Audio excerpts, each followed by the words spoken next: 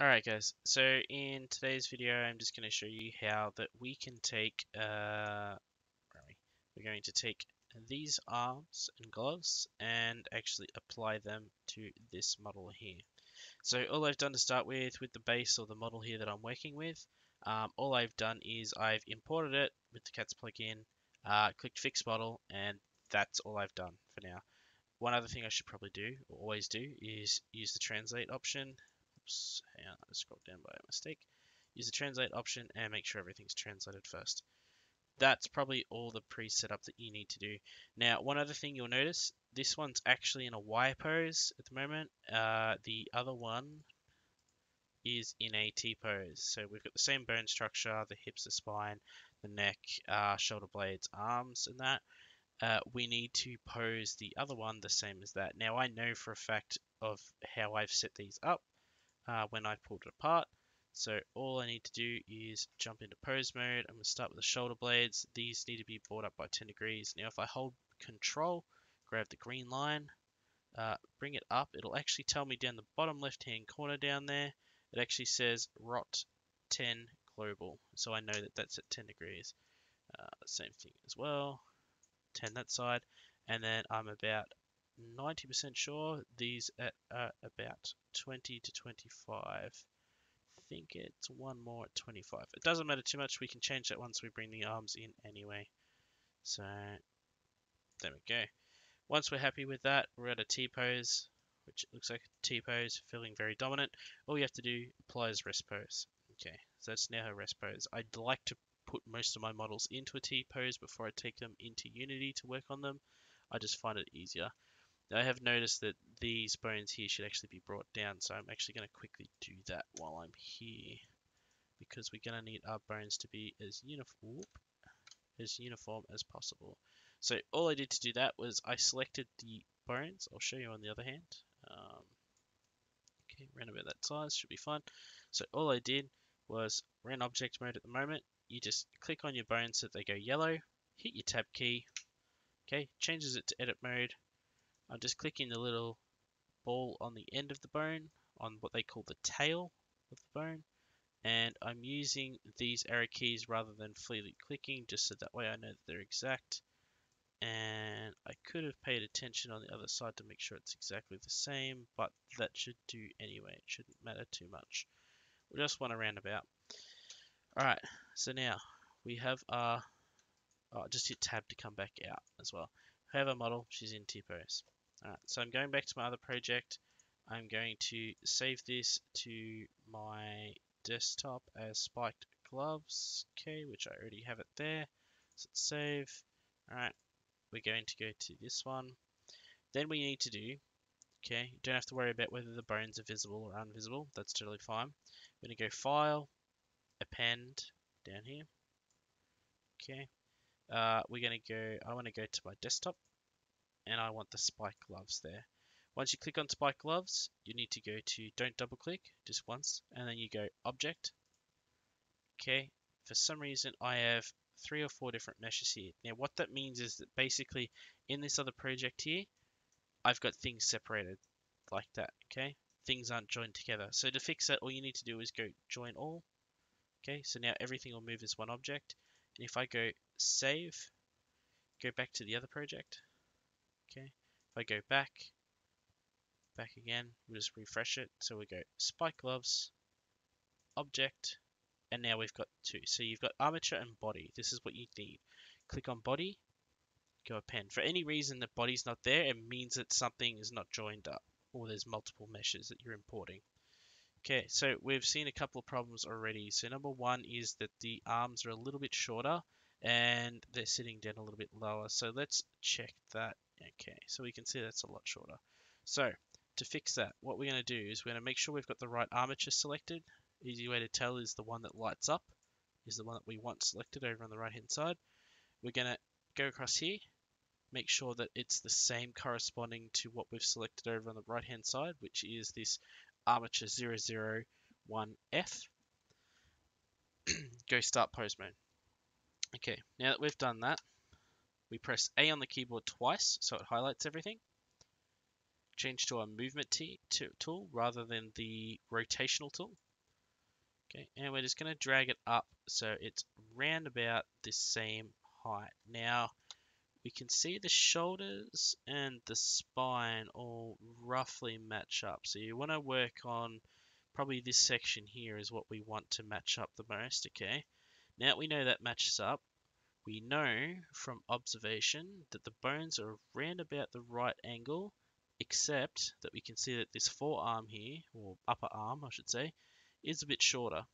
So we need to fix that. So to fix that, we're going to click on it. We're going to change to our resizing tool here. Okay, this is probably the easiest way to do this. And then we're going to actually drag it out so the balls are around about the same height. Now we can see on the hand, the wrist is roughly about where it needs to be. That's not too bad if it's just a millimeter or two off, but it's more important that we get things like these joints roughly in the right location. So as you can see at the moment, the hands are sort of a little bit out of alignment with each other. Once we're happy with that too, by the way, we're going to hit apply rest pose. Okay, I'm going to hide both of the skeletons just so I can see the body meshes. And this, if I grab it with the right mouse button and just let it go with the right mouse button, it snaps back. So we can see if we click on the other hand, that one, hit tab, that it needs to be around about there. So now we need to sort of be able to see through it a little bit. So to be able to see through objects, you just come down here and hit this one. Okay, and now we can see that's roughly where the arm needs to be. So what we're going to do on the other arm, okay, on this one, so all I've done to bring that mode up is you just select the body and hit tab. So you go into edit mode, okay. We know that it should roughly be around here. So I'm just gonna, all I'm gonna do is press C on my keyboard, so get the circle tool, and I'm just gonna highlight that, okay, just so I know. Right click to turn the tool off. I'm just gonna hit tab, jump out of it, go back to the other arm, and then have a look. So yeah, it is round about there. So I'm just measuring twice, cutting once, so to speak.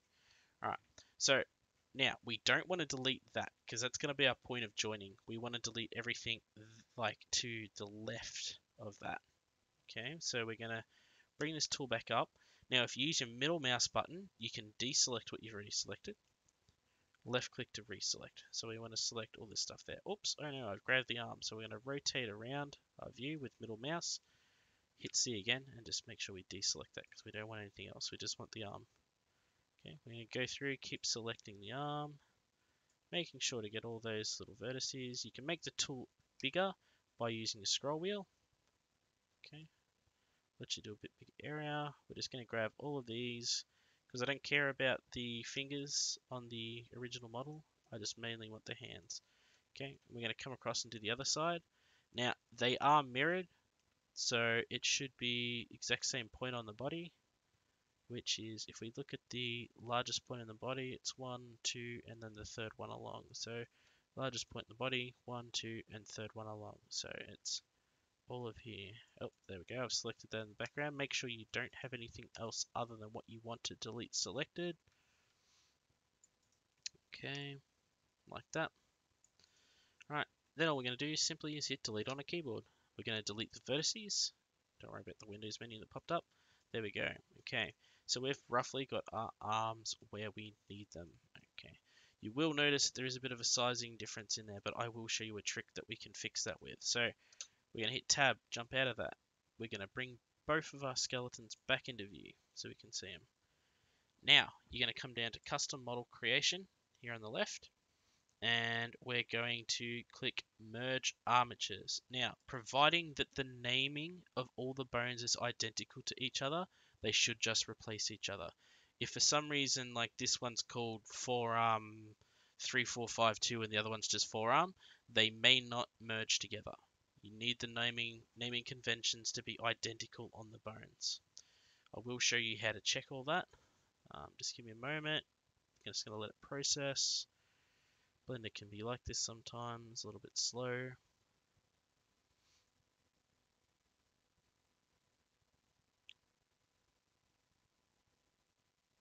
As it does. Come on, Blender. It normally doesn't take this long to merge things. There we go. Okay, so it's merged. So if you want to check the naming conventions, you would click on your bones so they're all highlighted like that. Hit tab so you're in edit mode down here. Select the bone and if you come across to here, you'll see a little bone icon. You click on that and it actually tells you the name of the bone up the top. So you would need to check whether those bones are labeled there. So say if I wanted a second set of wings on here, I could actually open up a separate project with the same model in here, pull the wings off it. When I bring them back in, if I want the second set of bones to stay around, as long as they don't have the same name, they'll hang around. But if you have, like, say if the second set you bring in's got a bone name 1 and the other one's, and this one's got a bone name 1, and they're in the same position on the body, it's going to overwrite that original bone. So you're going to position it, but you're going to have 2 sets of wings functioning off 1 bone. A little bit out of what we're trying to do here. But now we need to fix up this problem with this gap. So I'm just going to quickly go to pose mode and we're going to test it to see if the arm bends the way it should. Yep, that's all fine. That's moving correctly. And on that side too. Cool. So now we just need to fix this problem with the skin texture. Easiest way to do that, we're going to stop pose mode. Click on your mesh. I'm going to hide the bones to start with because it just makes it easier. While our mesh is still selected, you can always tell it's selected by the yellow ring or orangey ring around it. Hit tab, so we go to edit like this. We're going to sort of come in a little bit. Now, if for some reason when you're zooming in like this and you can't exactly make this out, it like disappears, what you need to do to fix that, if you bring this bar out, that was simply there's a little plus icon up here. If you click and drag that outwards, scroll down, you'll have this point here where it says the clipping. So the clipping is basically where the camera says, I'm not going to render this point in view. So all you need to do, and what I've actually done, I think previously with this one, just add an extra 0 to the decimal place. That controls how close the camera has to be before it starts to clip, and then the furthest point outward. So it just means it, yeah, just allows for a smaller, finer detail. All right, so we're lucky in this case that the vertices are almost the same. So what we're going to do is we're going to select these little points, okay? We're going to select the point that's the closest to it, which in this case is this one just up here. Hold Shift, click it with the right mouse button, and all we do then is hold Alt on that keyboard and M, and you'll get a list like this comes up. So now it says first, last, center, cursor, and collapse. So if we clicked first, so the very first one we clicked, which was down here, it'll pull the other one down to that and merge the two together. It'll marry them up. But that's not what we want. We want to go the other way. So we want to go to last. Okay, so we want this one to get pulled to the last point that was clicked. All right, like that. And see, now that's married it up. So now if we continue to do this around the arm, let me just move my camera. So I just need to be able to see these bits that are in here.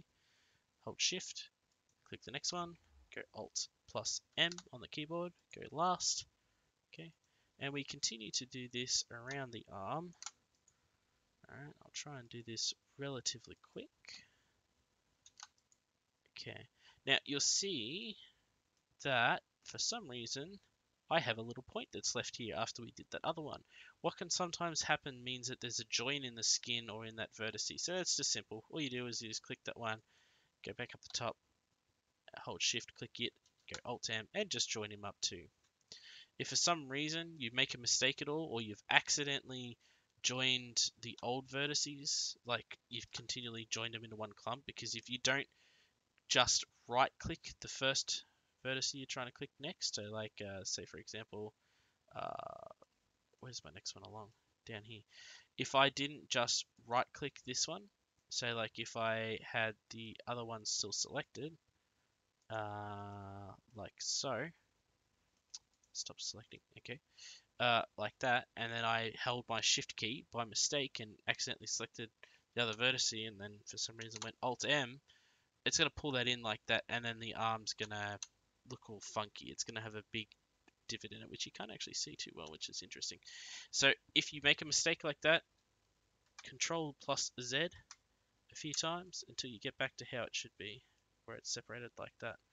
Try not to hit it too quick and too fast a succession, because if you do, sometimes Blender chucks a hissy fit and it will crash, and you will lose any work that you're currently working on unless you remember to save. There is an autosave feature that Blender has. It does it in increments. I'm not sure what the increments are, but if you ever need to look for it, File, Recover Autosave, or Recover Last Session. Those two will be your godsends if Blender ever crashes for unknown reasons and you have forgot to save. You can generally tell by timestamps too which one's your most recent Blender. Even if you haven't saved at all, it still saves for you. Alright, so I'm just rotating my camera view around the arm. You can use the numpad keys to rotate yourself, but I'm a little bit old-fashioned. I still use the keys themselves. So now remember, I want to join the newer arm to the older so the proportions look correctly. You'll notice there's a little bit difference in the skin texture. That's quite easily fixed. For the interest sake of the video, I'll only do one arm just so I'm not taking up the time. Okay, so now if we look at that, the arm is joined there. Okay, and you're done. You've now got your arm on there. I can jump in here, I can go to pose mode, and I can rotate this arm and it moves as it should. Okay, if you were a little bit worried about that little bit of a bulge that's there with that, you can fix that. There's a few different ways you can sculpt it. You can, I prefer to go back into edit mode, and I might say, for example, there's a few different ways. Number one way that I would probably do it, let's not have that tool. I'd press C on my keyboard to get the selection tool back up. I'd grab all that, and then if you grab your resize tool, left click in the center a little bit, very carefully. If we go the right direction, we should be able to maybe just, oh, too much. Maybe about there. It's a bit better. Hit tab. Yeah, that looks a little bit better. Elbow is going to be a little bit bulkier. That's fine. We could go through and do the whole arm if we wanted to, but you can get the point. Or if you didn't want to use the resize tool, you can just select the individual vertex and then you can grab the movement tool and then pull it up and down as you need to. I just find the other way is a little bit more uniform. Okay, that's it. You would rinse and repeat the same process over on the other arm, and your model would then have the appropriate parts attached to them, and we're complete. Alright guys, I hope this helped you, and yeah, I might try and do some more of these videos in the future. Alright, peace out guys.